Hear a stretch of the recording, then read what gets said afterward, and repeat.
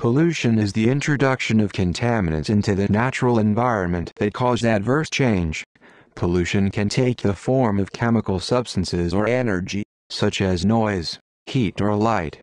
Pollutants, the components of pollution, can be either foreign substances, energies, or naturally occurring contaminants. Pollution is often classed as point source or non-point source pollution. Air pollution has always accompanied civilizations. Pollution started from prehistoric times when man created the first fires. According to a 1983 article in the journal Science, soot found on ceilings of prehistoric caves provides ample evidence of the high levels of pollution that was associated with inadequate ventilation of open fires. Metal forging appears to be a key turning point in the creation of significant air pollution levels outside the home.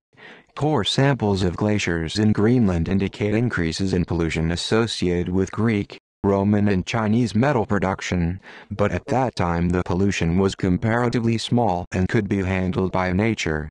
The burning of coal and wood, and the presence of many horses in concentrated areas made the cities the cesspools of pollution.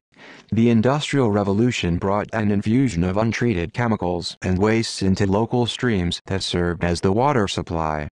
King Edward I of England banned the burning of sea coal by proclamation in London in 1272, after its smoke became a problem.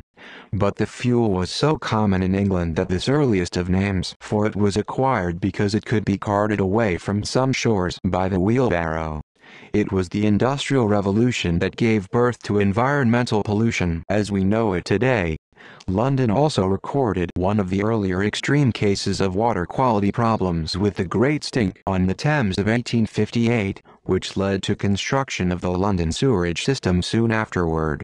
Pollution issues escalated as population growth far exceeded viewability of neighborhoods to handle their waste problem. Reformers began to demand sewer systems and clean water.